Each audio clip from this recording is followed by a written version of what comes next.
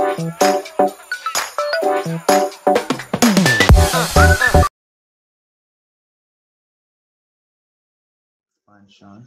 This right here, when you're expanding 1 plus x to the 4, it is always going to be 1 to the 4 plus, then it's going to be here, n is 4, it's going to be 4 choose, it's going to be 1, or 4 choose 1 times 1, then you subtract 1 from the power to be 1 cube times x plus, your next term is going to be 4 choose 2 times, it's going to be 4 choose 2 times 1, 4 choose 2 times 1 square, and you're increasing the power of x times x squared plus, then you're going to have 4 choose 3 times 1 cube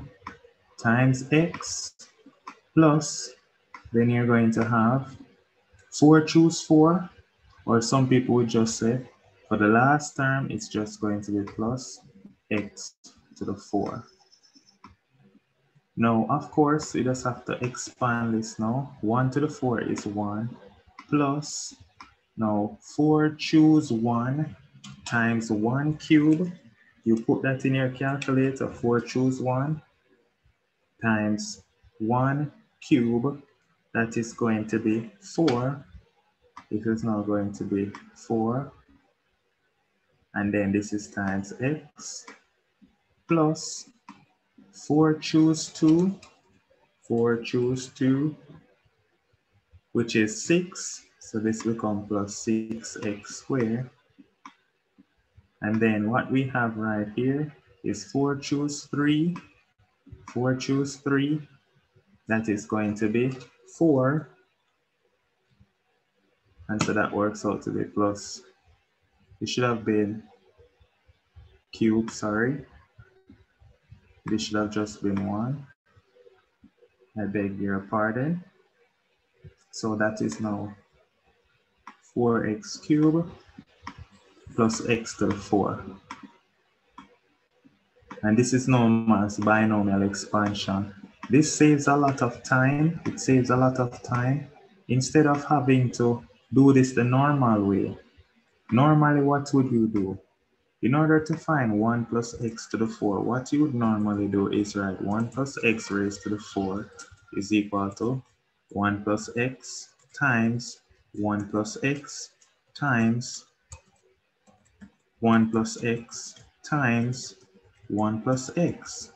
Now, this can be quite hectic to expand.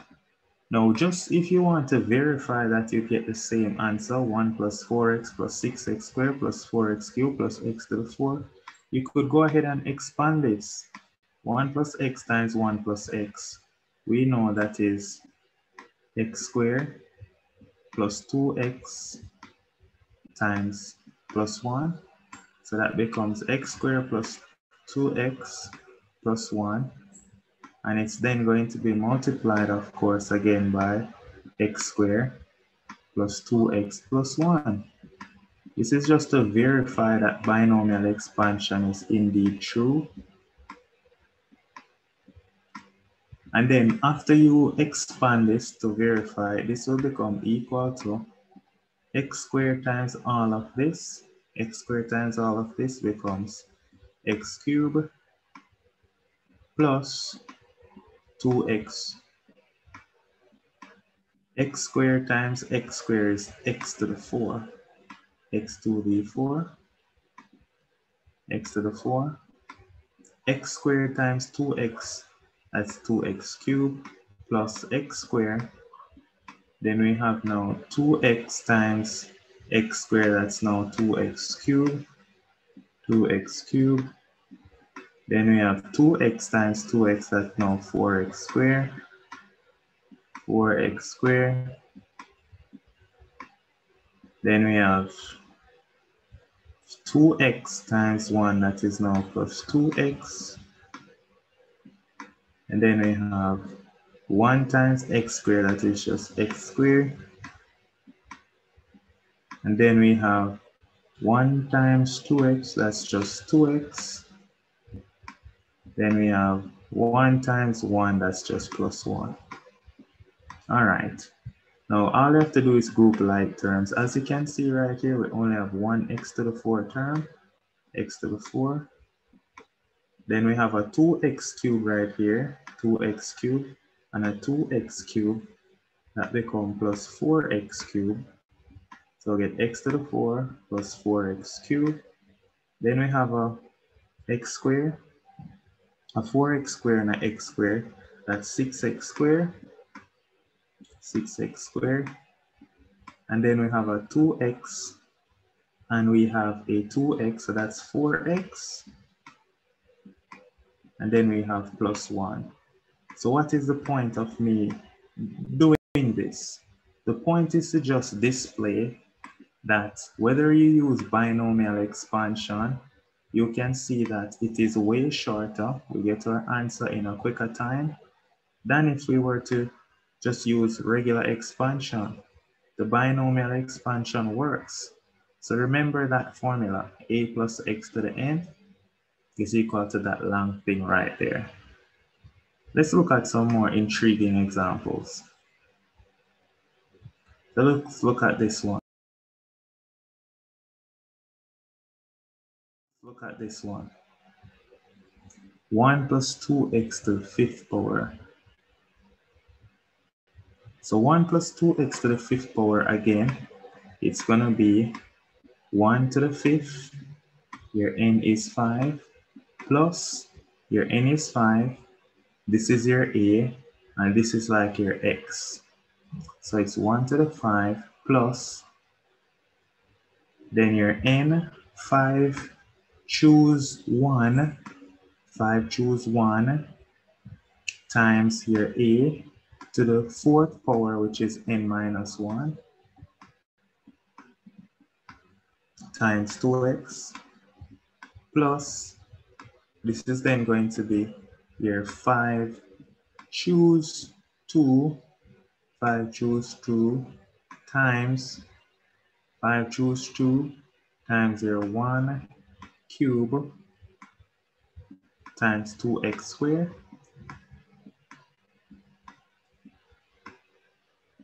plus, it's then going to be now 5 choose 3, times your 1 square, times your 2x cube, times your 2x cube,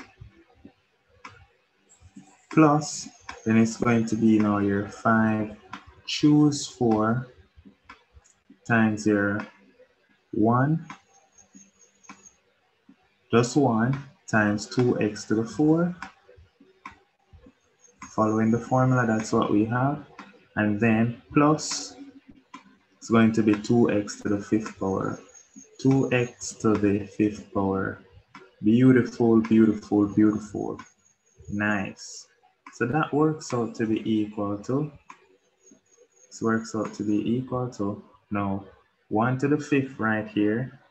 1 to the 5th, that's just 1 plus. Now 5 choose 1 is 5 times, so 5 times 2 is 10. So this works out to be 10 times x plus 5 choose 2.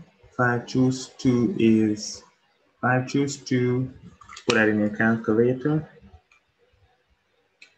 Is 10 times this 2 square. So 10 times 4, that is 40 x squared. Then you have 5 choose 3, which is 10 times 2 cube. That becomes 80 x cube.